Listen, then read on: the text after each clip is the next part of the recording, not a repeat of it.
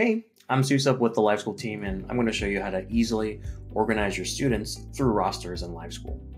So rosters are a great way to organize your students so it's easy to view this group of students from the roster picker. And we suggest creating rosters for any group of students that you're going to see together. To view rosters, log into LiveSchool and click on Setup. Then choose Rosters. Here, you're going to see the rosters that are going to be available to you, so feel free to peruse those as you're in there. To create a roster, click on New Roster, name the roster whatever you're wanting it to name, and then select Create. Click Add Students and choose the grade level that your students are in. Highlight the names of each student you want to add to the roster, and then click Add Students in the bottom right corner. If you have more students to add from even another grade level, feel free to do that same process in the grade level that you wish to repeat the steps in. You can check which students are in the roster by clicking on the name of the roster itself. And once you've done so, you can click Back. This will take you back to the list of rosters that are showing on your account. So right now, currently, the roster you just created is only going to show up in your account. And if another teacher sees this same group of students, then you can actually share that with them so they are able to access it too.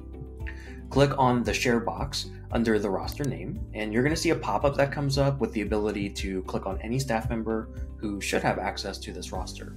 And notice that they are split into two tabs, with some identified as teachers and others identified as being admins. So from there, you can click the name of the staff members that you're wanting to share the roster to and just click Save. The number in the share box will increase to display the total number of staff members that you're wanting to share that access to. So sometimes you might run into some rosters that maybe you're not wanting to see. And so another helpful tool is to actually hide the roster that you're not wanting to see. Click on the three dots under the name of the roster and choose Hide Roster. And you're going to see a pop-up letting you know what this means. Click Hide Roster to make sure that you're not going to see that roster in the future in the roster picker. If you need to unhide it in the future, just click on Show Hidden Rosters, and from there you're going to see all of the rosters that you have currently hidden showing in gray. You can unhide the roster by clicking the three dots under the name of that roster and then choose Unhide Roster. This means that it will now show up in your roster picker, so then you can easily find it when awarding points and redeeming rewards. So a few things to keep in mind: if your school is syncing via Clever, you're going to automatically see rosters that are connected to you and can hide them if you're not needing them.